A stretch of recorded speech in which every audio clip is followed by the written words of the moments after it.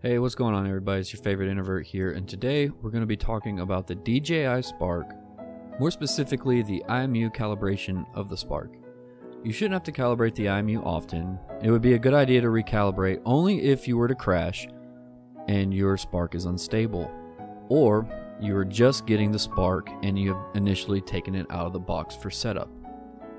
Also, for me, I like to recalibrate all the sensors after a firmware update which DJI has recently pushed out. Now, that is not specified by DJI, but is something that I like to do for peace of mind prior to flying for the first time after an update. The calibration takes about 5 minutes from start to finish, so let's get into it. First, we want to start off on a level, dry, and stable surface to prevent any chance of a faulty calibration.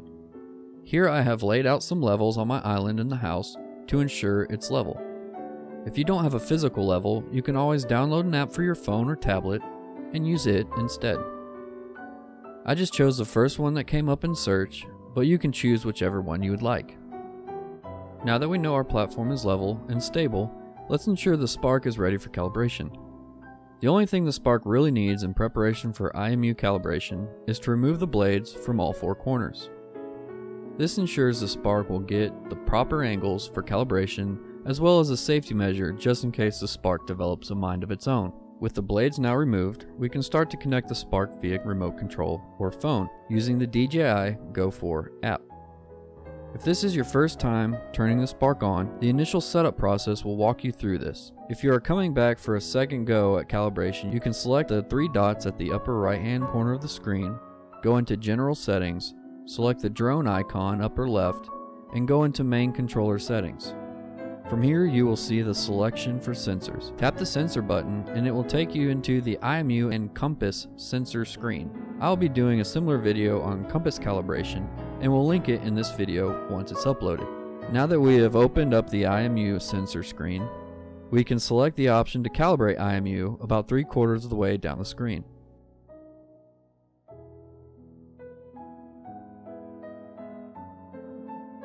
The first orientation of calibration is the normal flat and level stance the Spark would have prior to takeoff. The calibration will take a few seconds, and there's 2 ways you'll be able to tell once that particular orientation is complete. The first is by the screen on the phone or tablet. The Spark will rotate orientation in the app to show the next position to place the Spark for calibration. The second is by the blinking lights on the Spark. During calibration, the lights on the Spark will be blinking yellow, and once it's complete, the back LED lights rapidly flash green to indicate it's ready for a position change. There are 5 rotations to be performed: flat, on its sides in both directions, vertical, and upside down.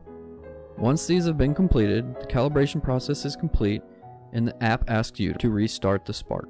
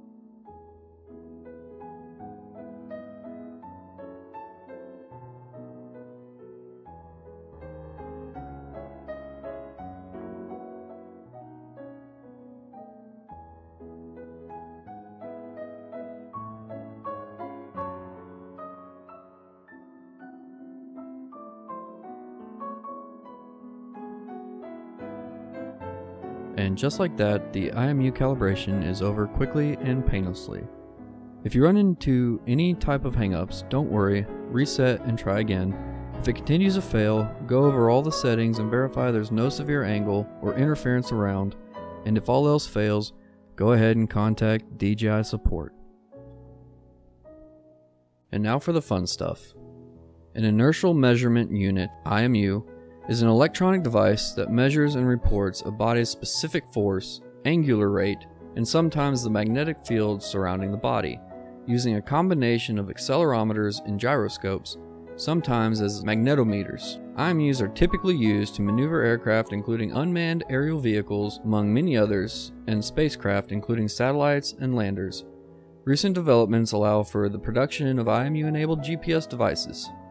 An IMU allows a GPS receiver to work when GPS signals are unavailable, such as in tunnels, inside buildings, or when electrical interference is present. An inertial measurement unit works by detecting linear acceleration using one or more accelerometers and rotational rate using one or more gyroscopes. Some also include a magnetometer, which is commonly used as a heading reference. Typical configurations contain one accelerometer, gyro, and magnetometer per axis for each of the 3 vehicle's axes: pitch, roll, and yaw. I hope you find this video helpful. If you have any questions, leave them in the comments below. Give me a thumbs up if you liked it, and subscribe for more content. We'll see you next video.